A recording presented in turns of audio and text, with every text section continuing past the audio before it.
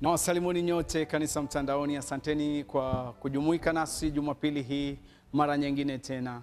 Asanteni kwa uaminifu wenu na Mungu awabariki sana. Ningelitaka kuleta tangazo ya kwamba tunasikitika hatutoweza kuwa katika hali ya kukongamana tena kama tulivyotangaza pale awali kama kanisa na kufanya ibada kwa sababu zisizoweza kuepukika. Tumetazama masharti ya serikali na tumeona ni mazuri, ili hali tulipochunguza, lakini tulipochunguza kwa kina tukaangalia tukaona kana kwamba hatutaweza kuyatimiza yote. Na kwa sababu tunakujali na tunakuenzi na tunataka uwe na afya na tunataka uwe mzima wa kila jambo, kimwili na kiroho, tukaamua kwamba ni vyema tu tunakufikia kwa ujumbe huu ama kupitia runinga yako, simu yako ama kompyuta, tarakilishi ambao ninasikia ni tarakilishi, tuweze kuwafikia kwa njia hii katika usalama wa nyumba zenu ama mahali mtakapokuwa. Kwa hivyo kwa sasa hatutaweza kufungua hadi pale tutakapowatangazia tena. Tutazidi kuwahubiria katika njia hii ya mtandao. Mungu awabariki kwa kutuamini na muweze kushikilia vivyo hivyo. Kuna jambo jema ambalo Mungu anaenda kutenda. Mungu akubariki sana. Asanteni sana kikundi cha sifa. Asante Bi Jennifer mke wangu kwa kuweza kuwaongoza kwa maombi na hata kutuchunga katika hali hii ya ibada ya kuabudu na kusifu. Mungu akubariki sana na abariki kila mmoja. Endeni nami katika kitabu cha Waefeso mlango ule wa 4 mstari wa 1 hadi wa 7. Ningelitaka tusome pamoja. Unasema, kwa hiyo na wasihi mimi niliye mfungwa katika Bwana, muenende kama ilivyostahili wito wenu mlioitiwa, kwa unyenyekevu wote na upole, kwa uvumilivu, mkichukuliana katika upendo, na kujitahidi kuhifadhi umoja wa roho katika kifungo cha amani. Mwili mmoja na roho mmoja, kama na mlivyoitwa katika tumaini moja la wito wenu. Bwana mmoja, imani moja, ubatizo mmoja, Mungu mmoja, naye ni Baba wa wote, aliye juu ya yote na katika yote na ndani ya yote. Lakini kila mmoja wetu alipewa neema kwa kadiri ya kipimo cha kipawa chake Kristo. Maandiko haya tuliyoyasoma ni maandiko yanayoashiria kwamba yote yanayotendeka duniani si mageni na si mapya. Paulo anasema yeye amefungiwa. Paulo anasema ya kwamba hawezi, lakini anatuanzilishia na kuanza kutuambia katika mstari huo wa 1. Ningelitaka tuusome tena.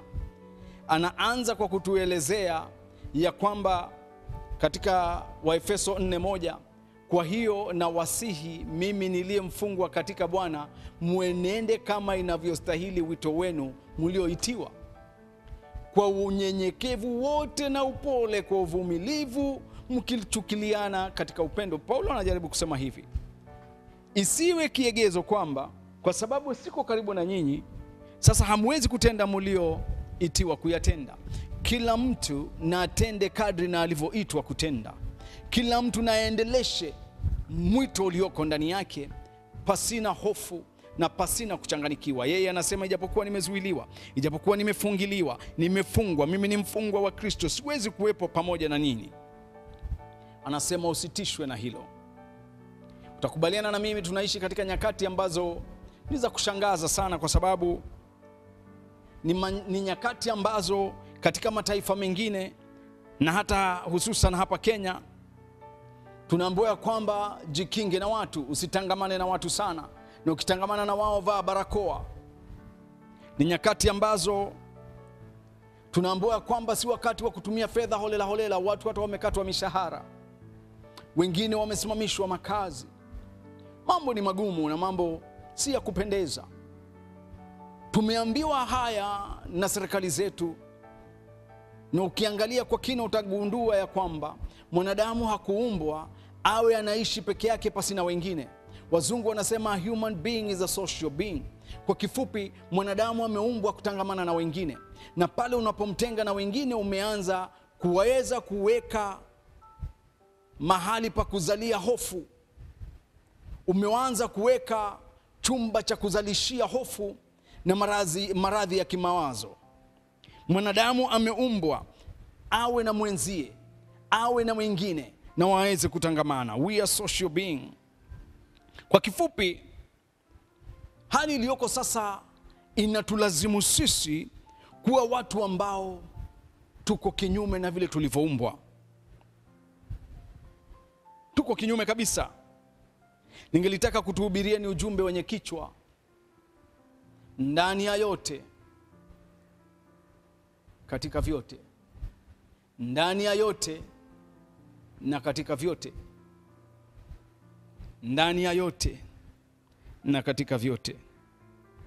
Paulo anazungumzia kanisa hili la Waefeso na anawatia moyo na kueleza kwamba wasitikisike, wasishtuliwe na wasihofu kupitia mambo wanaoyapitia. Anawaambia kwamba yanaowazingira na mnaoyapitia yasiwazuie, ninaoyapitia yasiwazuie, na mnaoyaona yasiwazuie. Anawaambia angazieni macho yenu kwa kile mlichoitiwa, kwani kila mmoja wetu ana mwito alioitiwa. Kila mmoja wetu ana mwito alioitiwa. Anawaita kanisa hili la Waefeso si kwamba tuwe wanyenyekevu, bali pia wawe watu wenye kutenda kazi na watu wenye manufaa katika wale wanaowazingira. Na wasikome, waendeleshe kuwa watu wenye matunda mema. Na wawe ni wepesi wa kuweza kuachilia na kujiachilia ili kujipeana mmoja kwa mwingine katika hali ya kusaidiana. Hebu tusome maandiko hayo tena katika kitabu cha Waefeso 4:1-7. Inasema hivi: kwa hiyo nawasihi mimi niliyemfungwa katika Bwana, mwenende kama inavyoustahili wito wenu mlioitiwa, kwa unyenyekevu wote na upole, kwa uvumilivu, mkichukuliana katika upendo. Anasema mchukuliane katika upendo, msianze kudharauliana kwa sababu huyu alilipitia lile, ama na ukosefu na udhaifu wa hali hii au nyingine. Wakati huu ni wakati wa kuchukuliana kwa upendo. Wakati huu ni wakati, anajaribu kuambia usianze kusema rasilimali zimepungua. Anza kusema majukumu ni mengi, na anayenipatia rasilimali ana wingi wa rasilimali za kutoshelesha kila mmoja. Anajaribu kusema ya kwamba tuchukuliane vile tulivyo na tujengane. Ikiwa kuna nyakati na masaa ambao Mungu anatarajia tuweze kufanya kazi ya umisheni, si siku nyingine ila ni leo. Yuko ndani ya yote na katika vyote, na anapitia yote tunaoyapitia pamoja na sisi. Kristo yu ndani ya yote na katika vyote tunavyovipitia. Usifike mahali ukalalama na kuanza kutilia shaka. Yeye ni mwaminifu. Mstari wa 3 unasema, na kujitahidi kuhifadhi umoja wa roho katika kifungo cha amani. Tuwe na amani ndani yetu. Wacha kiwe ni kifungo ya kwamba kile tunachopitia ndani yake ni amani, si kingine. Mstari wa 4 unasema, mwili mmoja na roho moja, kama na mlivyoitiwa katika tumaini moja la wito wenu. Tuliitiwa katika tumaini moja. Tuna mbingu moja ya kuelekea. Tuna mahali pote pamoja tunapoelekea. Si pengine, ni pamoja kwake Mungu. Tunaambua safari hii tuiangazie kwa kina na tuangalie tunayambatana naye. Kwani yeye ni Bwana mmoja, si wawili. Imani tulioitiwa ni moja, sio imani mbili. Ubatizo tuliobatizwa nao ni mmoja, katika jina la Baba, la Mwana na la Roho Mtakatifu.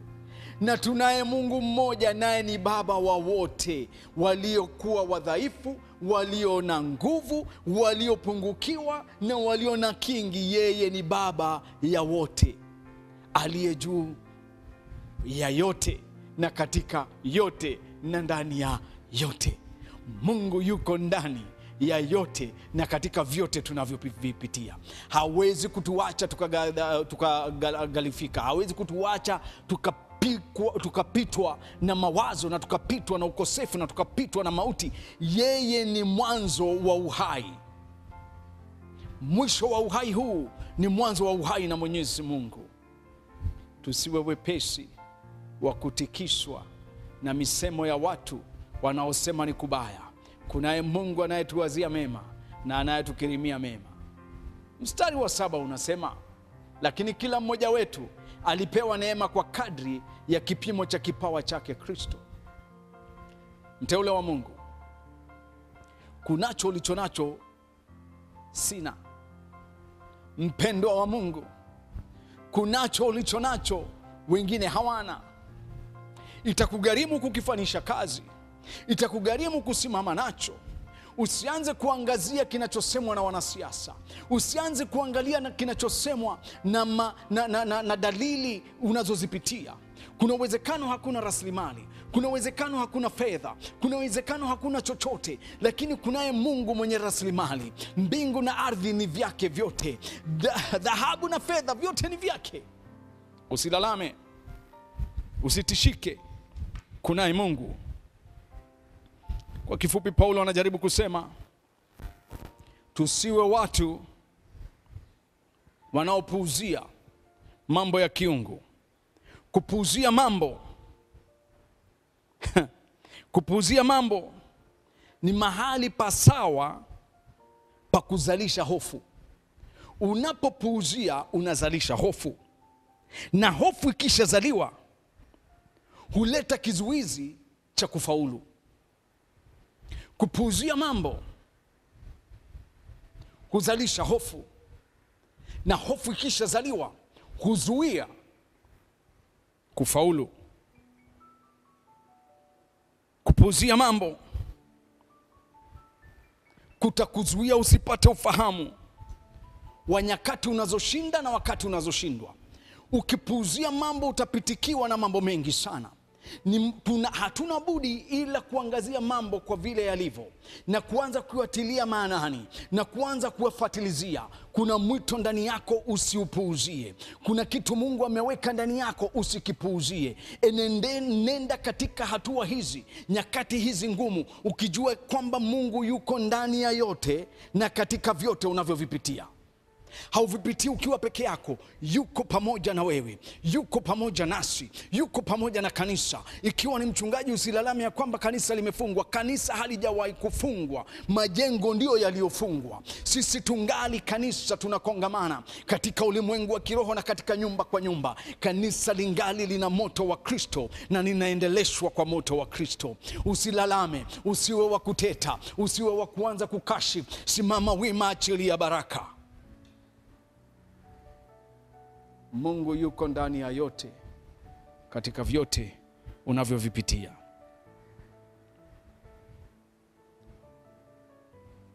Kupuuzia mambo kutakuonesha vile mambo mengine hayajalishi, na vile utakavyofanya ndivyo inavyostahili. Kupuuzia mambo kunakuonesha hayakuhusu. Lakini wacha nikuulize kabla hujasema hayakuhusu. Je, unafahamu mwito uliotiwa ndani yako ni wa kazi gani? Je, unafahamu mwito Kristo aliouweka ndani yako atakuja kukuita ukaweze kuweka na kupeana hesabu ya mwito huo? Usipuuzie. Si vema. Kitabu cha Isaia 43 mstari wa 2. Isaia 43 mstari wa 2 tunasoma ikisema hivi: upitapo katika maji mengi nitakuwa pamoja nawe, na katika mito haitakugarikisha. Uendapo katika moto hutateketea, wala mwali wa moto hautakuunguza. Mungu anazungumza kupitia nabii Isaia, akizungumzia wana wa Israeli. Anawapatia ahadi hizi, anawaambia utakapopita katika maji mengi nitakuwa pamoja nawe, na katika mito haitakugarikisha. Uendapo katika moto hutateketea, wala mwali wa moto hautakuunguza. Anajaribu kusema nini? Hawapatia ahadi ya kwamba nitazuia maji yasikubebe, nitakuzuia mito isikubebe, nitazuia moto usikuchome. Haneni maneno kama haya. Anawaahidi watapita ndani ya moto, lakini atakuwa pamoja na wao. Anasema utakapopita katika maji mengi nitakuwa pamoja nawe, na katika mito hautagarikishwa. Uendapo katika moto hautateketea, wala mwali wa moto hautakuunguza. Huyu ndiye Mungu aliyetia mwito ndani ya kila mmoja wetu siku ya leo. Anatuahidi makali yanapokuja na magumu yanapokuja, atatembea pamoja na sisi unyo kwa unyo. Ya nini basi tusikize watu wanavyosema tumelemewa? Ya nini basi tuanze kuangalia vile mambo yalivyo magumu? Tuangazieni jameni, sio ukosefu bali wingi wa kilichowekwa ndani yetu. Tukaangazieni jameni Mungu huyu aliye ndani ya yote, katika vyote tunavyovipitia. Yeye halalami, mbona nilalame? Ikiwa Mungu amenikubalisha kuyapitia haya, ni kumaanisha kwamba ameniamini kiasi cha kwamba anajua nitatoboa. Basi sitamwangusha, nitapitia pasina kulalama. Yuko ndani ya yote, katika vyote ninavyovipitia. Ningetaka kukueleza hivi: ni vigumu mno kumuona Mungu ndani ya machungu tunaoyapitia, ikiwa kazi yetu ni kutafuta njia ya mkato kuiondokea ama kuyaondokea tunaoyapitia. Ikiwa wewe unaangalia urahisi, wengine wetu tunaangalia urahisi wa maombi. Baba, nimekatana na magumu ninayopitia. Baba, mambo haya yanarudisha kwa yule aliyetuma. Waacha kuyaregesha mahali popote, ni Mungu aliyekukubalisha ukayapitie. Pitia kwa imani, pitia kwa amani, pitia kwa utulivu. Vumilia, kunalo analotaka kulichonga ndani yako. Wacha kupapatika, yu ndani ya yote na katika vyote. Haya maombi ya return to sender jameni, yatieni katika kabati na mtupe katika kaburi la kusahau. Return to sender, sender gani? Na kama ni Mungu amekukubalisha kuvuka, jamani, mimi ningetaka tuangaliane tu na tuelezane ukweli. Yu ndani ya yote, katika vyote. Yani ni tulalame? Tupitieni kwa uvumilivu, utulivu. Ni vigumu sana kumuona Mungu katika machungu yetu, ikiwa tunatafuta njia ya mkato. Hebu angalia kitabu cha Waefeso 2, kwa sababu kuna mmoja hapo anaweza anza kulalama, ahadi hizo za Isaia ni za wana wa Israeli, hapo sisi hatupo. Msikize Paulo katika Waefeso 2:11 hadi 13, inasema kwa maandishi ya Kiswahili, lugha unaoifahamu, na ikiwa haikukupata sana, ingia kwa lugha ya mama. Biblia ziko katika lugha zote. Inasema, kwa ajili ya hayo kumbukeni ya kwamba zamani ninyi mlio watu wa mataifa, wewe na mimi, mimi na wewe ni mataifa, kwa jinsi ya mwili mnaitwa wasiotahiriwa na wala wanaoitwa waliotahiriwa, na wale wanaoitwa waliotahiriwa. Yaani tohara ya mwili ama mwilini iliyofanyika kwa mikono. Mstari wa 12, kwamba zamani zile mlikuwa hamna Kristo, mmefarakana na jamii ya Israeli, wageni wasio wa maagano ya ahadi ile, mlikuwa hamna tumaini, hamna Mungu duniani, nyinyi mataifa, mimi na wewe. Mstari wa 13, lakini sasa, mgeukie jirani yako mwambie lakini sasa. Mwambie tena lakini sasa. Lakini sasa katika Kristo Yesu, ninyi mliokuwa mbali hapo kwanza, mumekuwa karibu kwa damu yake Kristo. Damu ya Kristo imetukubalisha kuwa katika agano hii. Damu ya Kristo imetukubalisha kudandia ya Isaia 43 anaposema wakipita katika maji makali atakuwa nao, inamaanisha hata wewe. Damu ya Kristo imekuunganisha na ahadi hii. Waefeso 2:19 inasema hivi, basi tangu sasa ninyi si wageni wala wapitaji, bali nyinyi ni wenyeji pamoja na watakatifu, watu wa nyumbani mwake Mungu. Sisi ni sehemu ya kazi ya mikono yake, na sisi ni watu wa nyumba yake. Tusihofu na kuanza kusema ahadi hizo si zetu, ni zetu, ni zako wewe na mimi na watoto wetu. Waefeso 3:6 inatukumbusha, inasema ya kwamba mataifa ni warithi pamoja nasi wa urithi mmoja. Huu ni Paulo anazungumza bado. Na wa mwili mmoja, na washiriki pamoja nasi wa ahadi yake iliyo katika Kristo Yesu, kwa njia ya Injili. Tumepatanishwa na Injili hii. Ahadi hizi ni zetu sisi sote. Jamani, tusiziondokee. Kwa kizungu wanasema we have been engrafted into this covenant. Tumepatanishwa katika ahadi hii.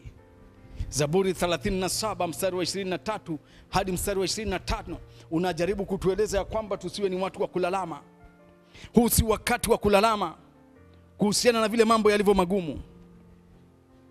Huu si wakati wa kulalama kwa nini ninapitia mambo ninayoyapitia. Ni wakati wa kujiuliza, ninapopitia, ninaoyapitia, je, ninatembea na nani?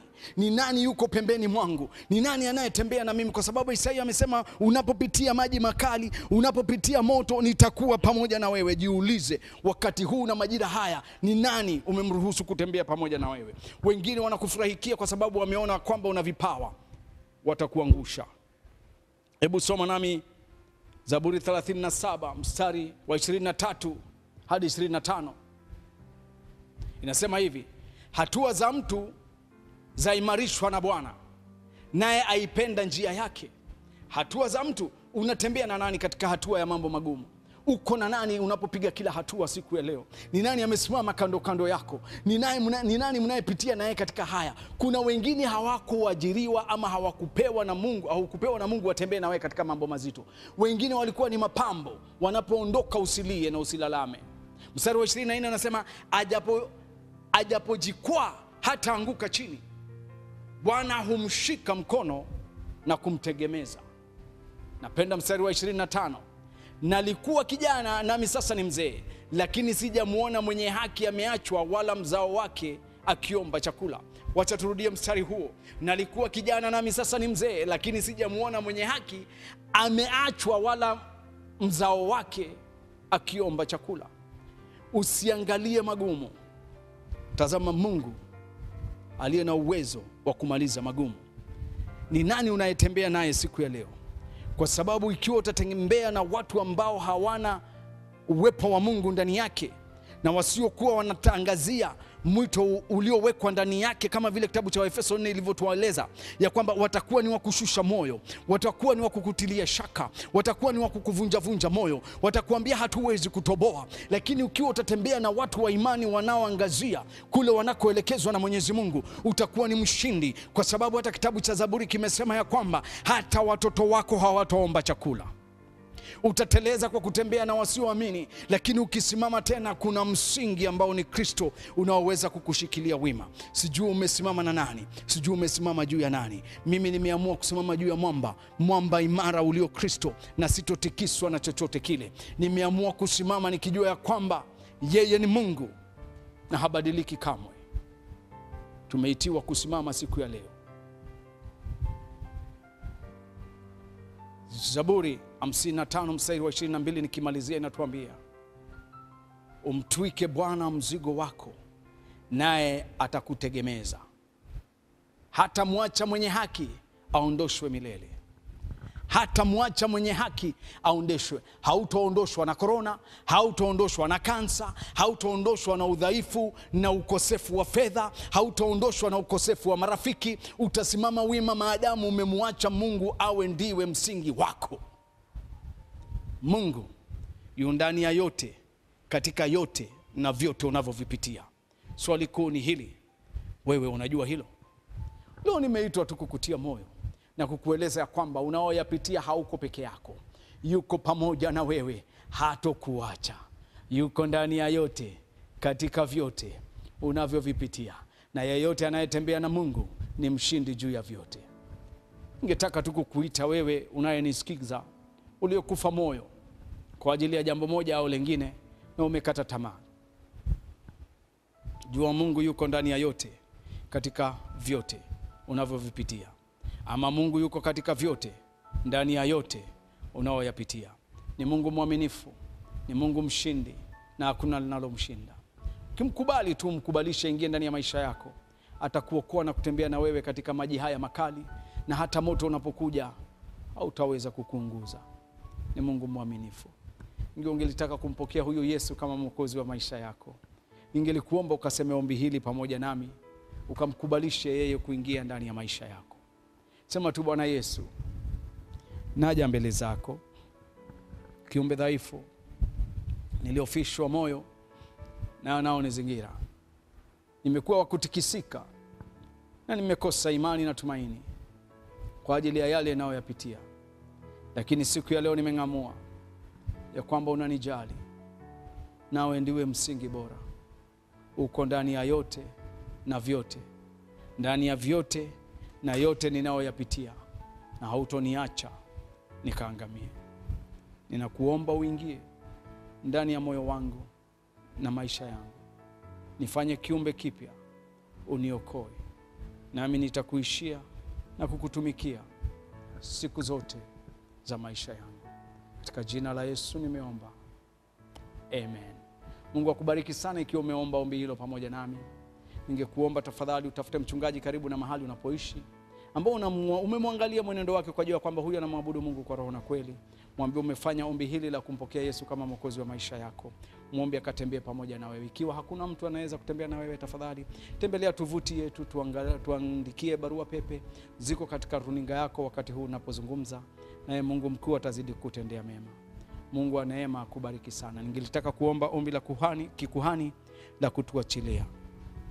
Bwana akubarikie na kukulinda. Bwana akuangazie nuru ya uso wake na kukufadhili. Bwana akuinulie uso wake na kukupa amani. Mungu akubariki sana. Tuonane Jumapili inayokuja. Amen.